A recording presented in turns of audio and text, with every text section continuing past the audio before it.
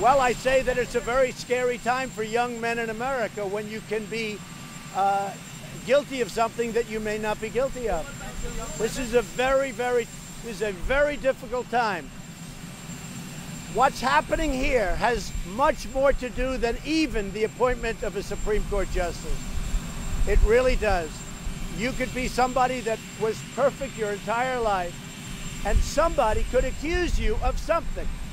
Doesn't necessarily have to be a woman, as everybody says, but somebody could accuse you of something, and you're automatically guilty. But in this realm, you are truly guilty until proven innocent.